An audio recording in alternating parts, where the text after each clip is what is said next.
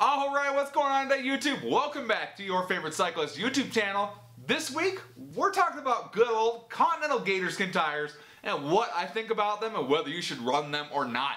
But before we get into today's video, if you are new to my channel, make sure you head down below, hit that subscribe button for me. If you already are subscribed, make sure you hit that little bell icon right next to that way you get notified every time I upload. That we never see this awesome cycling content we got on this channel. So right on to the video, we're talking about the good old Continental Gatorskin tires and giving them my review on these and what I think about these. So first off, I've been running Continental Gatorskins on my road bike for about 6 years now. I enjoy them and they work very well. So let's talk about what makes a Continental Gatorskin so much better and why everyone knows the name Continental Gatorskins. So really the big deal with these is they're very puncture resistant. They have a thicker case on these that is made to prevent punctures and flats from basic things you'd find on the road, whether it's glass or thorns or whatever that might be. It makes it so it's hard for those to actually puncture in and puncture your tube, causing you a flat. So that's really the big deal with the Continental Gatorskin. That's why most people know these. There's another brand that's also well known, but Continental Gatorskin, I'd say, is one of the biggest ones known in the cycling community as a great road bike tire to have. So why do I like Continental Gatorskins? Why have I been running for a long time? So like I said, they're very good at puncture resistance. That is the #1 thing of why I run Continental Gatorskins. For me, I mostly do adventure riding or just fun riding. I'm not racing super often on my road bike. My road bike's mainly for just fitness and riding around exploring. So for me, a super fast rolling tire that's made for like a race condition or a lighter casing, it's really not something that appeals to me. I want something that's going to be able to stand up and not leave me stranded somewhere and not give me a flat tire when I don't want a flat tire. That's why I went with Continental Gatorskins. Now, the size I chose, these are a 700 by 25 millimeters. So a pretty, when I got these 6 years ago, that's about the time people realized, hey, 23, 21 millimeter tire, you can run a wider tire and still get the same speed out of it. So I went with the 25 millimeter. That was about what people were running, was a 25 to a 28 millimeter. This is about the largest I can fit on my particular road bike. I might be able to go 28, but 25 is what I decided to go with. With that being said, for these tires to roll really good for me, I pump them up to about 100 PSI. Now I'm about 250 or so. So that's about what I pump them up to. And that gives me a very solid rolling feel while still having some cushion to it.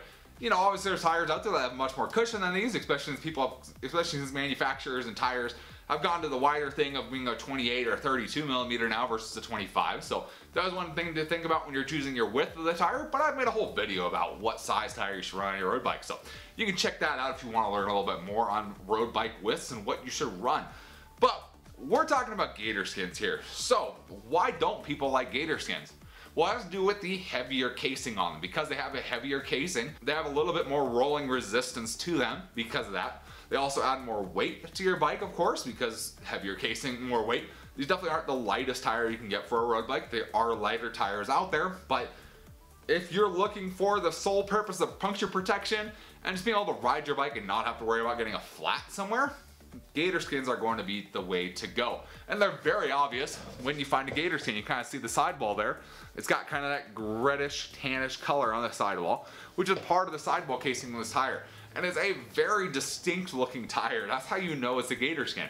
And if you haven't noticed from my bikes, I kind of like the tan sidewall look. So that's another big bonus for me. It has kind of that tannish red sidewall to it, just like the Superfly does. And I enjoy that look. It looks really good, especially on a red and white bike, which is what my road bike is. So do I think everybody should run Continental Gatorskins? No, I don't think everybody should run Continental Gatorskins. I believe, if you're looking, just like me, to be an adventurous cyclist, or you're looking to explore, or you're looking for pretty much the sole purpose of not getting a flat tire ever, Continental Gatorskin is going to be a great option for you. If you're going to races all the time, and you're looking to get the most performance out of your tire you possibly can, a Gatorskin is probably not going to be the best choice for you. There's other options out there that are going to be faster and roll much better than the Gatorskin.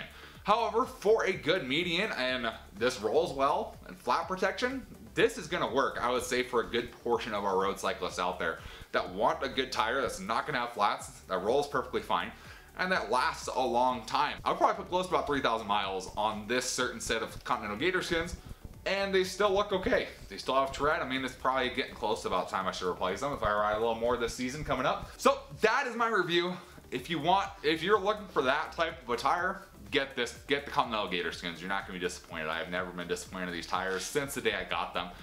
And it's always something I've known I was going to get if I got a road bike, and I own a road bike. These are the tires I have. These are the tires I'm going to continue to run because I'm not looking for the lightest possible tire. I'm looking for something that's not going to leave me stranded, not going to give me a flat tire, and still work perfectly fine on my road bike.